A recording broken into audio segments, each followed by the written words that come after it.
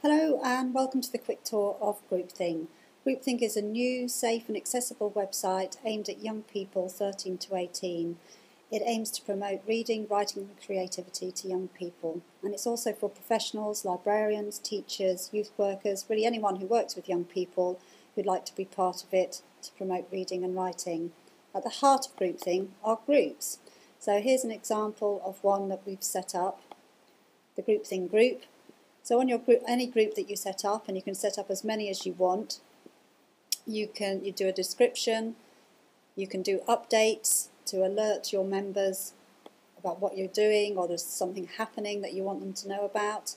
You can stack the shelf, which is a core part of the group, so you can add in books, games, music and films onto that shelf.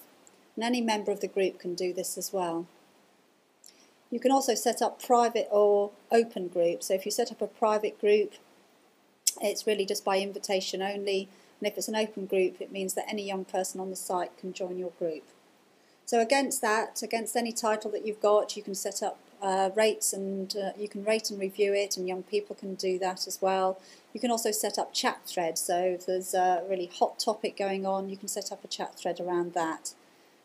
Young people can also upload their writing, any photographs or artwork they're doing, videos and audio onto the creative things part of the group page. And again, young people can comment or give advice to other young people about what they're doing and producing. Just show you another example of a group with a bit more other functionality on it. So also on a group page you can list events or workshops that might be running for young people, and you can promote it through to them.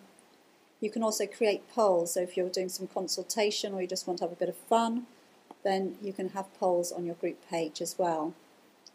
You can also start creating a network. You can add a group of friends, so if there's particular groups that you really like or the young people like, they can add them and start creating their network. The site is post-moderated for young people, so that means that they can't talk on a one-to-one basis in terms of they can't exchange their email addresses, and so it's a very safe site for them to have a directed conversation.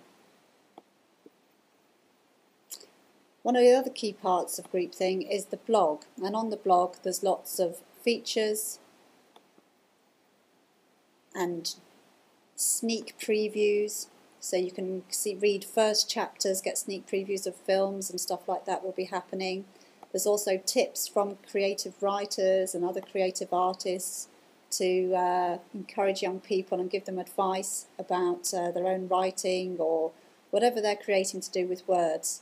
There's also lots of free stuff and competitions that will be running on the site as well that young people can become involved in. The aim of the blog is that young people will be editors of the blog and creating the content for it on the young people's side of the site. The creative part of the site just showcases all the creative work that young people are producing, and again, other young people can rate and comment and give advice to them. On the chat side of the site, young people can have lots of discussions, and we'll be putting in writers in residence on the chat forums so that they can have conversations with them as well. Subscribers to the site get access to the professional side, which is hidden from young people, and this, if you do subscribe to the site, this is where you'll start off really. The whole point of this is that as professionals we stay this side and young people can manage the other side of the site themselves. So as a professional subscriber, you can obviously find more information out about the site itself. You get your own set of frequently asked questions. You can also launch a group from the professional side. And as a professional subscriber, you actually get additional functionality in your group pages. There's also the professional blog, so again there'll be news about upcoming stuff which you might be interested in or want to be involved in. You'll get advance notice about what's coming up on groupthing, so you can plan your work or take advantage of any offers we've got going on the site for professionals. And there'll be lots of features. So some of the current content is around freedom of expression in young people's writing. There's going to be regular columns on manga and graphic novels, on the web and on games.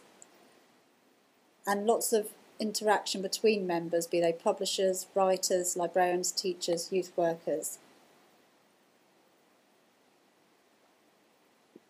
There'll also be resources available to you as well as a subscriber to the site. So that will range from free books and stuff like that to, as you can see here, tips on booking a poet, to projects that might be taking place that you might want to be involved in. There's also the groupthing professional forum, and again this is where you can talk to other professionals about what you're doing and share your news and list what you might be up to, as well as just having general discussions and getting advice from other members of the site.